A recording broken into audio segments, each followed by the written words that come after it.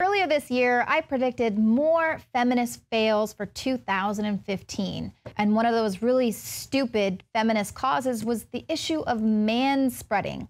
Well, it turns out the feminists, they're winning on this one so far, as 2 men have been arrested for manspreading in New York. Yes, sitting with your legs slightly too far apart, as it used to be known, has apparently become a criminal offense. Now, rather than simply throwing out these charges, the judge issued an order that only guarantees that these men won't suffer any further repercussions if they avoid getting arrested again in the near future.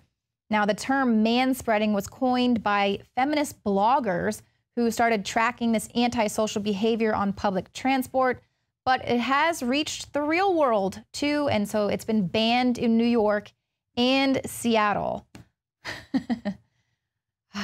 Goodness, it's so insane.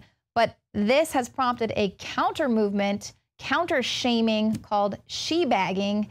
And this is, all in the name of equality. Twitter users are now shaming women who take up an extra seat with a handbag, a shopping bag, dog, or plants, all sorts of things.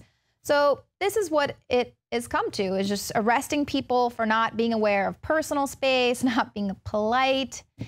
And, if you scroll down there, you can see some of the men that are caught manspreading are giants. They don't even fit in one seat on the plane. But here, this lady's taken up 3 seats.